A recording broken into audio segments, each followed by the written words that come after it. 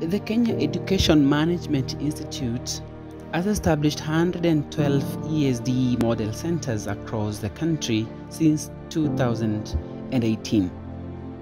This is in response to the call to implement the ESD policy in the education sector in all learning institutions in the country.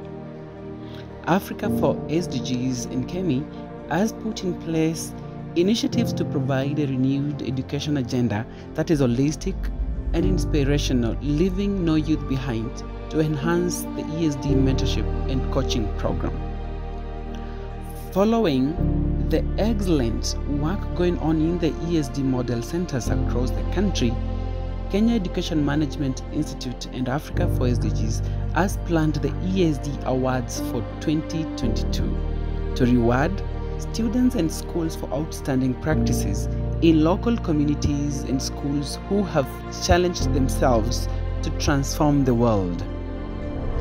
The awards is a result of a continuous engagement of students in learning institutions on ESD and SDGs realization in the spirit of leaving no youth behind. The learners were having low self-esteem.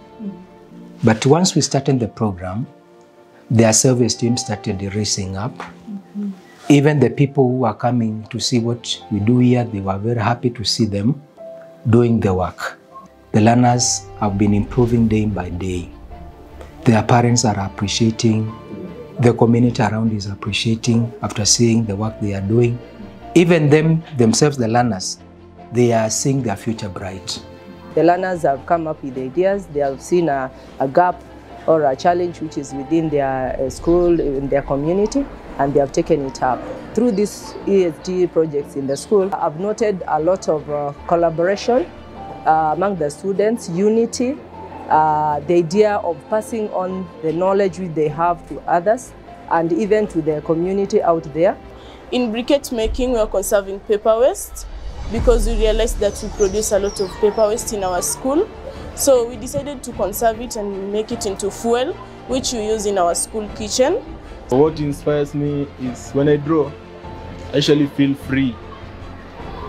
Like when I'm angry, if I draw this picture, I actually get free and happy. I get very excited when I mentor these young girls and they go to university and they start their own businesses. It gives me a lot of joy. We use the 2,000 that people pay for the admission to buy the machines that we use. So technically it's kind of like a capital investment. It also breaks the monotony of like school is just reading and everything. It also brings the school to life. As you can see, we are explained to about the accessories. We have programs for ESD, that tree planting, at least once a term, to maybe replace the ones that have been cut down.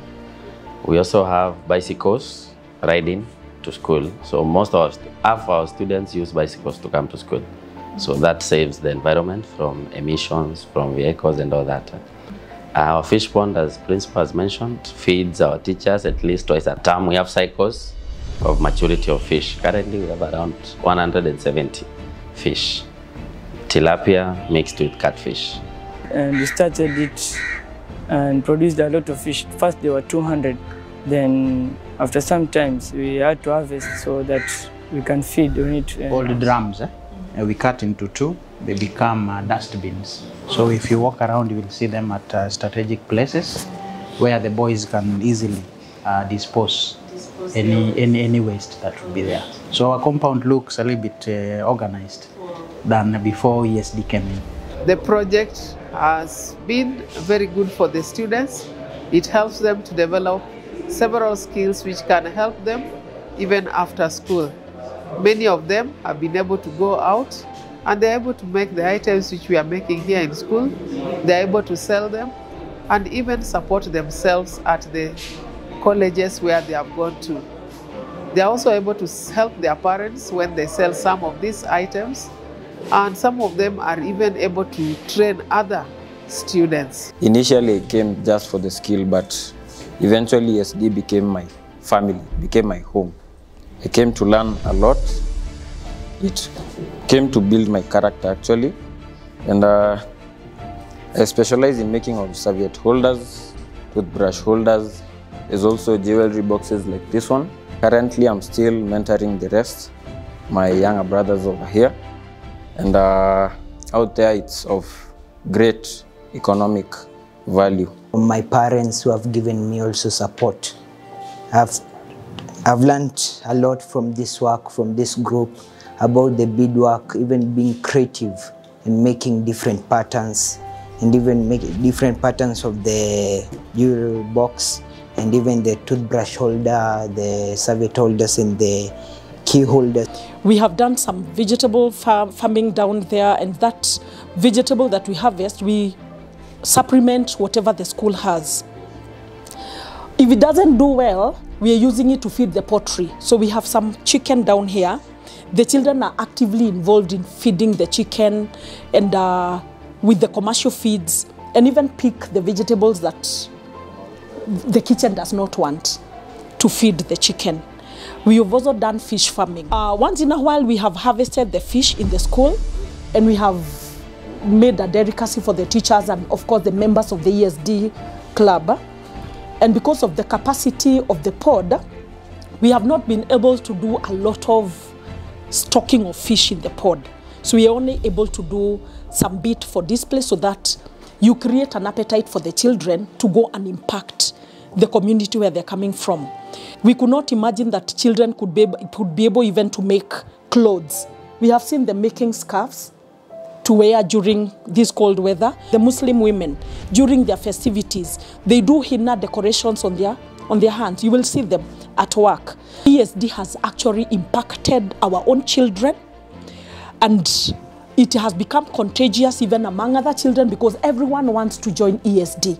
Because much as we are doing education, we have the skills that our children want to be imparted with in order to enhance entrepreneurship later in life. We are taught in ESD that we should have peace even amongst ourselves. In ESD, we are taught that peace is very important. We cannot create the beautiful things that we create with violence. Our device is made up from locally assembled materials. Unlike other respirators in the market, homemade respirator has diversified uses ranging from medical, agricultural, and industrial uses. Imagine any place, anytime, anywhere. Our device can be used by medical personnel, health workers, social officers, farmers, construction engineers to protect them against polluted and contaminated air.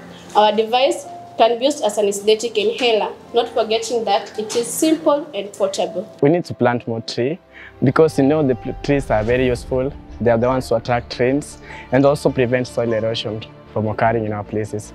So my fellow pupils, don't like cutting down trees because trees are very important. There is no planet B. Let's protect our environment. Climate education is our right. Do not cut trees. We are students from Ololua Primary School. Our message is, if you cut one tree, plant two.